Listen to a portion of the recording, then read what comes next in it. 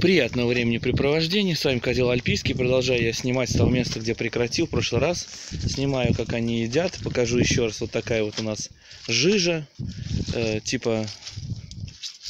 Такой. Ну, это не грязь, это жидкая подстилка называется. Здесь она уже, видите, сухая. Помните, в прошлый раз я показывал, там нога утопает. Здесь уже ничего не утопает. Все очень-очень быстро сохнет. Вот видите, уже снега совсем нет. Да, совсем вообще практически нигде. Здесь он немножечко вода, там еще немножко снега оставалось. В загоне тоже уже снега нет. Зверям как бы все равно на это. У них, видите, вот они линяют очень интенсивно. Вон свисает, видите, у зверя.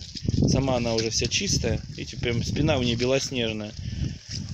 Дальше уже там снизу. Ну, это просто животное такое неопрятное. Помните, я снимал зимой, она была вся в этих таких, как будто полы мыли, помните, я говорил. Вот сейчас уже он уже все, как сказал, перелиняла, так она перелиняла.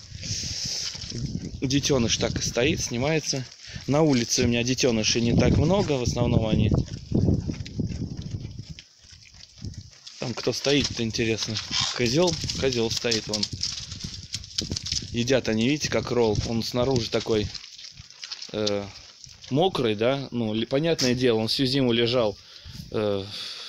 Ну, просто лежал без ничего, поэтому он такой весь мокрый. Видите, вот такой вот слой, где-то сантиметров 10, вот этот вот. Вот он промок. А остальное сено вот они едят. Все оно сухое, зеленое, вон там даже встречается. Так что вот так.